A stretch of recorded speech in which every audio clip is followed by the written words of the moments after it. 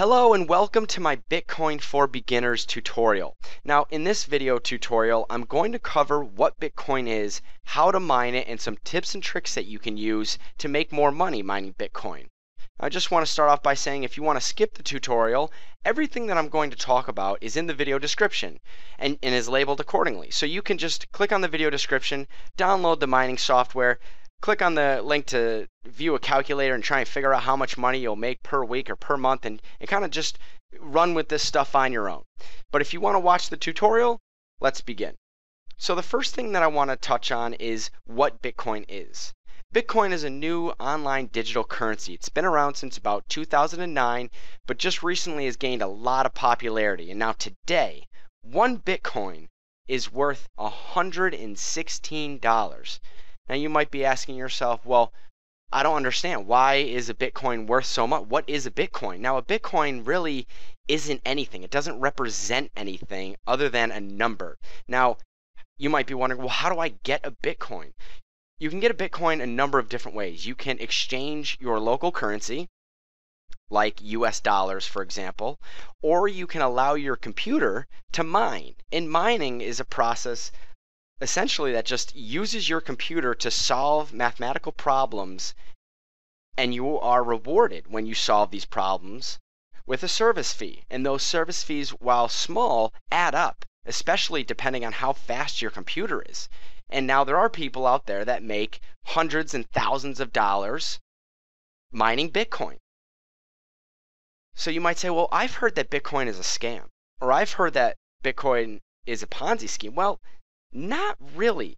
Essentially what's happening here is that we're allowing the Bitcoin network, which is a Napster-like peer-to-peer network, to use our computer to process information.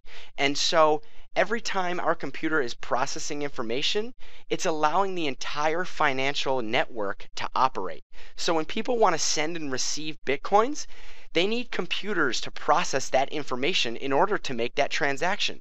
So just to give you an example, like Bank of America or Chase or Wells Fargo, all of these really big banks, they have skyscraper upon skyscraper of buildings and computers and servers to allow their entire financial network to run. So Bitcoin harnesses the internet and all of the computers on the internet in order to process all of these transactions. And that's why it's not a scam or a Ponzi scheme. Now, the price of a Bitcoin may be inflated, and by the time you watch this video, the price of a Bitcoin may be more than $116 or less than $116. So let's get started. The first thing that I want to show you is the Bitcoin wallet. Now, I'll provide the download link to download the Bitcoin wallet. Go ahead and download and install the Bitcoin wallet. I'll open it up for you just to show you what it looks like. It's already running, and here it is. It's a very, very simple program. It doesn't do much. Here's my overview. You can see I've received 3 transactions recently. And so once you download the Bitcoin wallet and run it, it will attempt to sync with the entire network, and you'll see a little progress bar down here at the bottom, and it will begin to sync. Now go ahead, leave it alone, let it sync. There's nothing that we're going to do with this right now, but we need it for later in the video tutorial. So after we download the Bitcoin wallet, we're going to have to download a miner program. Now there are a number of different mining programs out there. CG Miner, BF Miner. These require a little bit more background knowledge, and so I wouldn't recommend them for the beginner. So go ahead and download GUI Miner. You can find the download link in this video's description. Once you download GUI Miner, run the miner, and you will see something similar to this screen. Now you probably won't have all of these tabs, but all we need to do is click on File, New Miner, Open CL Miner, and we're going to give this new miner a name. So you can name this whatever you'd like. I'll call this Test Miner for Beginners. Great. And that will show us a screen similar to this, but we don't have a username and we don't have a password, and the server is the pool that we're going to join. And that brings me to my next point. Well, what's a pool? Well, a pool is basically a collective pool, a collective network of computers that are all working together to solve blocks of information to receive Bitcoin. Now, there are a number of different pools out there. This is a really good chart of the pools that are currently available. BTC Guild is the largest pool, followed by, I believe, Bitminter and 50 BTC, which are looks like they're equal at 16%. I'm going to show you Slush's pool, and the reason why I'm going to show you Slush's pool is because I've had really good success with Slush's pool. I've tried Elugis, which just wasn't working out for me. I wasn't really making much progress. BTC Guild, for some reason, I was making zero progress. I'm not sure if I had everything set up correctly. Bitminter is pretty popular. DeepBit is popular, but I'm going to show you Slush pool. So the first thing that we need to do now is join a pool. So to join Slush pool, we're going to type in this website here, mining.bitcoin.cz, and that'll bring you to just Slush's pool's main website. We can click here to sign up. It's totally free. All you need is an email. You create a password. Once you create an account, you'll be brought to a screen right here. Now you can see here, Bitcoin address. That is something that we're going to get from our wallet. So let's go back to our Bitcoin wallet, and let's go click on receive coins, and we're going to click on new address, and we're going to give that new address a label. So I'll give that, let's see, Slush pool for beginners address. So once I do that, you can see it pops up here in this list, and what I want to do is right click, copy that address, this string of code right here, and I'm just going to paste it right here. I'm just going to paste that address there. And so we're going to keep the send threshold at 0.01. These are just some statistics that will show you basically where you're at in mining. We're going to save these settings. Now we need to create a worker. So we've already figured out how we're going to get paid. Now we need to create a worker. And this is kind of like a login and password information. So we're going to register a new worker. And we're going to give this worker a name. It can be anything that you want. I'll just type in beginner. I'm going to give it a password. I suggest just something simple. 123 will work. Leave everything else the same. Click on save. And you'll see here that it will create your worker. Now, this is what we need to copy. Copy, go back to our miner, and now we're going to paste the worker username. See, I'm under that miner that I just created. I'm going to paste the username. The password was 123, and the server is the pool. And so you can see there are a bunch of pools, but I'm showing you Slush's pool. So I'll select Slush's pool. And next to device, this is where we can see which device we'll be using. We have my Intel i7 processor, and then we also have our graphics card processor. You want to select your graphics card processor. That's about 100 times faster than just your standard computer's CPU. CPU affinity, I'm just going to keep that at 0, and all we need to do is click this button. Boom, start mining. Now we're going to also click on View, Show Summary, and that's going to actually show us a nice little summary of all of the activity in our mining program and all of our workers that are mining. So you can see here, test miner for beginners. I have it mining. The only reason why it's only at 2.1 is because I'm already using all of my CPU power in my previous miner. So I'm just going to stop that. And so you can see here I'm mining at 131 mega hashes per second. And I've only started this up within the last 5 minutes. I'm already up to 110 shares that have been accepted, and I have 0 stales. Now, this number here, this column, what this represents is a count of the number of times that you were given a bit of information for your computer to solve, and your computer solved it and sent in the answer, and your answer was confirmed as correct and accepted, and so you get a share under accepted. Now if you have any numbers in this column under stale, basically what that means is that you were given some information to solve, you solved it, you sent it in, but you sent it in too late, or you sent it in and it was wrong.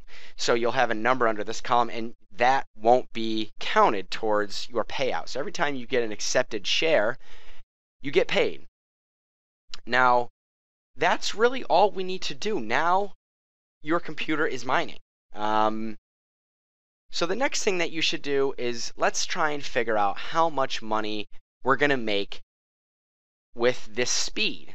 And so how we do that is we use a calculator, a Bitcoin mining calculator. So I'm going to take this number here, 130 mega hashes per second, and I'm going to go to this Bitcoin calculator that I found that I like. That's great. So I'm also going to include this link in the video description. Go ahead and click on it. And this is a Bitcoin mining calculator. It's great. So we can enter in our mega hashes per second, which is 130. You're probably going to have a different number. It may be higher, it may be lower. And this is where we're going to enter how many watts our computer is using. So I have an 800 or an 850 power supply in my computer. Now, whether my computer is using all of that power or not is debatable. I don't think it is. So I'll just put 425. I'll split the difference. Whoops. 425 at 130. And your cost per kilowatt. Now, this is the cost of electricity where you live. Now, if you're not sure if you're not sure how much the cost per kilowatt is, you can always Google that. So let's just say that it's 12 cents per kilowatt. Let's just say I didn't have to spend anything. I'm just using my normal desktop computer. And let's just run this thing for a month. Now, today, Bitcoin is worth $116. We'll keep the difficulty just whatever it says, because that'll change. And the difficulty percent per month, I'm actually just going to keep that at 1. And this is 25, which is correct. And I'll just click on calculate. And let's see how much I'll make. Well, it looks like here that in 24 hours, I'm actually going to make 68 cents. But it's going to cost me $1.22 in power.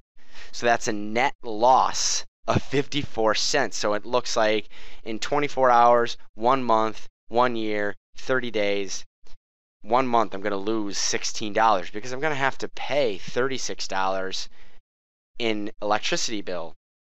So this will give you an idea of if you're going to make any money or not.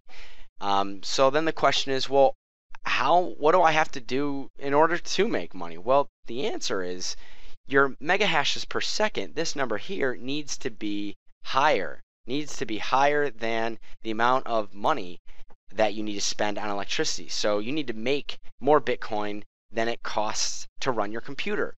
So let me just give you an example. Some people are making 3,000 mega hashes per second, which equates to 3 gigahashes. So 3,000 mega hashes per second. Let's just say and actually this number right here is probably wrong. My computer probably doesn't take 425 watts.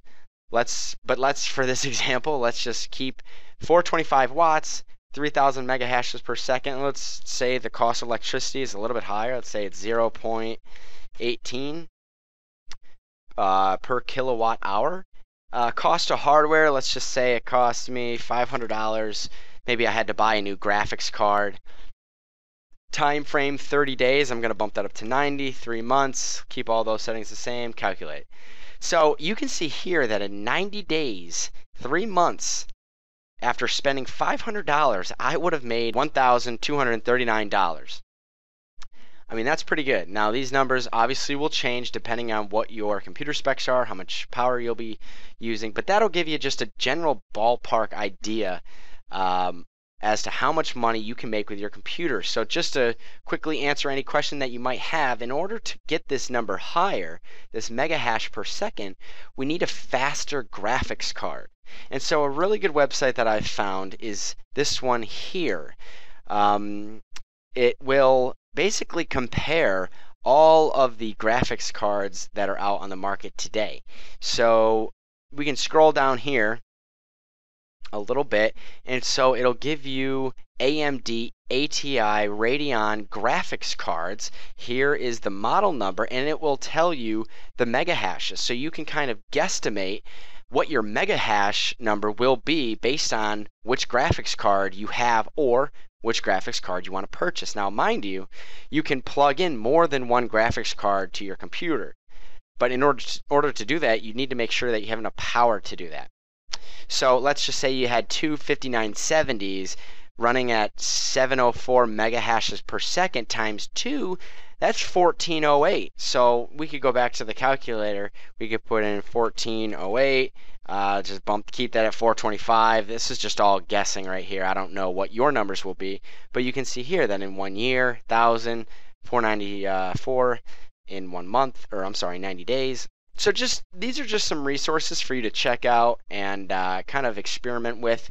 All in all, after watching this video, you should have been able to at least set up your wallet, set up your mining software, set up your worker, and connect to a pool, which then you would be able to start mining, and you'd be able to figure out what your mega hash per second rate is. So that's it. That concludes the Bitcoin for Beginners tutorial. Let us know what your mega hash per second is. Let us know what you're working with.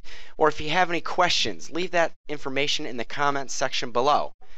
Thank you so much for watching, and good luck.